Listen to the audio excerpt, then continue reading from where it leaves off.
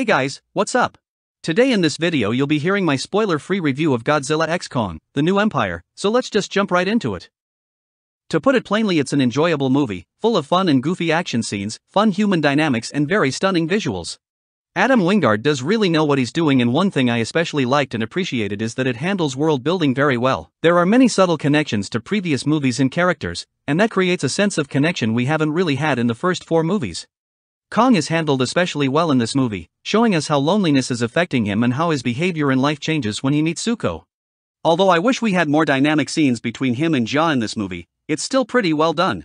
One especially interesting moment is when he enters the Kingdom of Kongs, feeling welcome for the first time before finding out evil Scar King rules over them. For once he felt like he belonged somewhere, only to find out that place is dictated by evil, sending him into a short but quite heavy existential crisis. Godzilla is also handled very well, fully leaning on his anti-hero side of things. As we have seen in the trailers and previous movies, he's the protector of Earth, not of humankind. And his actions in this movie mostly feel rational for him. Over the course of the movie you'll see a lot of instances where Godzilla causes unnecessary casualties and damage, which can be a bit confusing at first, but the more you think about who he is and what he stands for, the more sense it makes. Now let's talk about Scar King. That's where I have a few conflicting thoughts. Don't get me wrong, I really enjoyed his character, but there was that feeling of a wasted potential which Scar King was. Scar King's screen time is much less than I thought it'd be. I don't want to spoil you on the specifics, but the more you watch Scar King fight and be on screen, the less intimidating he feels. Human characters are also very well written and enjoyable, especially this new guy Trapper, which has instantly become my new favorite human character in the Monsterverse.